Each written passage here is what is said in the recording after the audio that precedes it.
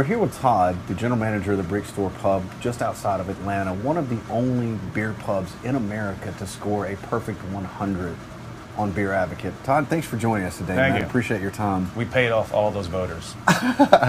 Obviously, did you pay them in beer? Yes, and good service. If you, I can tell that so far just by coming in.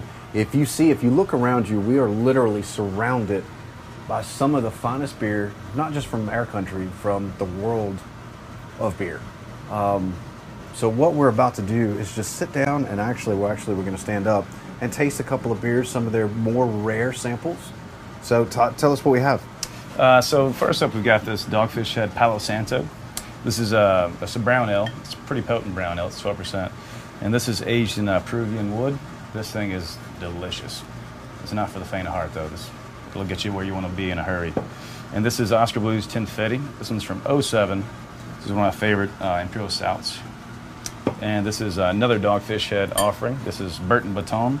It's basically their 90-minute blended with an English style ale, so it's going to have a bit of sweetness, but some hops. But we're probably not going to get a whole lot of those hops because it's all the way back from '08. So one of the first things that happens in an aging process, what is lost?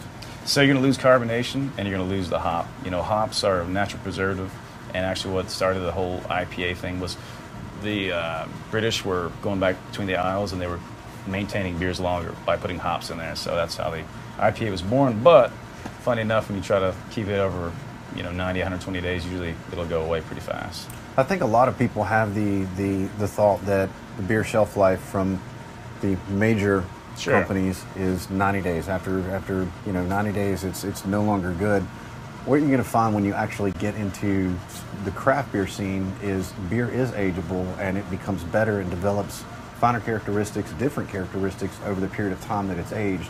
As he just said, this was bottled in 2005 and it's 2014. So this beer has seen a lot of time in that Peruvian cask.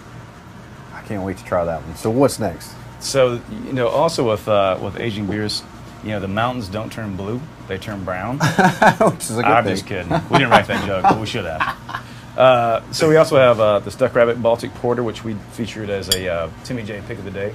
Timmy J is our beer buyer. He's awesome. He's on vacation right now. Enjoy yourself, fella. This one's 4 years old. Delicious. We got to do a toast to Timmy J. He's doing a Timmy fine J, job. we'll do it.